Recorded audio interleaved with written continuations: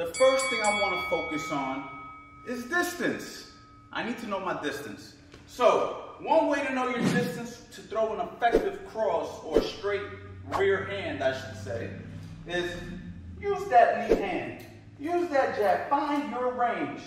Okay? Now from right here, which is going to lead me into my next point though, but it's going to be to throw the cross. Now look, this is my range. Okay? I want to make sure that this is about the range I am when I'm focusing on that straight shot. Okay? I don't want to be here choking my punches to where no longer I can get full extension, okay? So just like the jab, we need to focus on range. You need to know the distance